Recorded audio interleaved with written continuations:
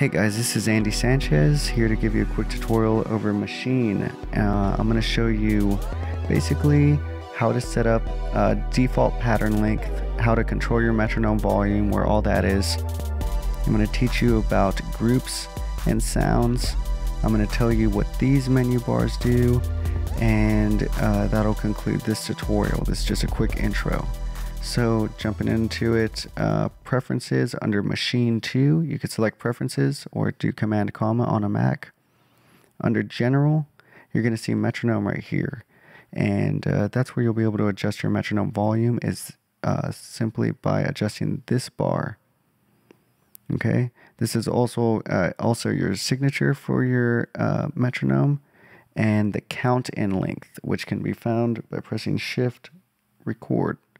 That's a quick intro for that. Under default, you'll be able to adjust your pattern length. So under pattern right here, length, you're going to want to put it to 8 or 16. I don't know if anybody works in 4, but if you do, go for it, whatever's easier for you. Press close. Now moving on to these menus right here. Actually, we're going to jump into groups and sounds first. Under each group, you have available 16 sounds. So one group gives you 16 sounds to fill up. So like, let's say one-shots or synthesizers, basses. You don't have to fill them all up, but it helps you if, let's say, this tab, I have drums, the next tab, I have synths, and the next tab I have basses. Just to keep organized, you can press a plus button or select B, C, or D to add new groups.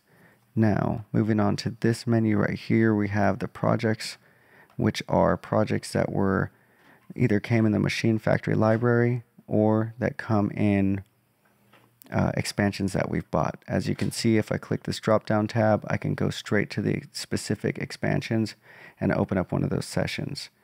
If I select this over here, this icon, this person icon, I can go and open up one of my own sessions. So that's kind of like a shortcut. So moving on, this next tab is called groups, but it's really where all the drum kits are, or any groups that you've bought from the Native Instruments store. The expansions, as in Drop Squad, Electric Vice, these are great. If you double click one, it'll open up in a new group where you have 16 individual drum sounds, for instance. All these things can be useful, and with Maschine, you're able to take full advantage of sounds like this one.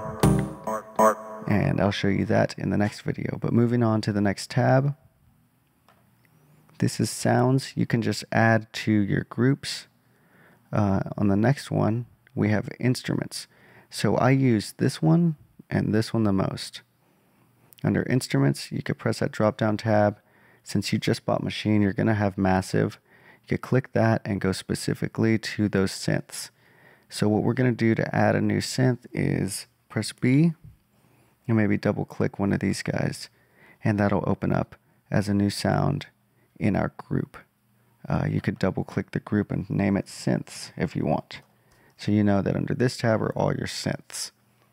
So you can X that out and go back and browse some more if you'd like. Or move on to effects.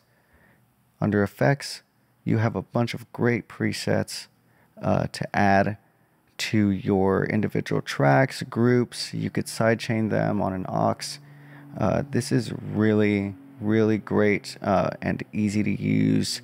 If you're not used to using effects, you can use one of these presets and tweak it as you go.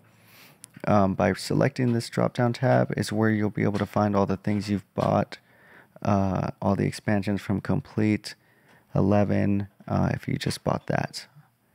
And moving on to this last one, this is also a very useful tab. This is where you'll see snare, for instance, snares, or if you type in, say, kick. This is where you'll find all your one-shots and be able to really manipulate everything. You can even type in vocal, and you'll probably have some vocal samples you didn't even know. I have a ton of them. I purchase a lot through ADSR Sounds, which I think is a really killer site for presets and vocal samples. Also, the Native Instruments store is really great. That's going to conclude this session. The next session, I'm going to show you how to use one of these sounds and put it all across this keyboard, how to use the scale mode, and how to use the chord mode. And that's really where it's going to get interesting, because I'm also going to teach you a few other things with the drum kit and really how to get down to it.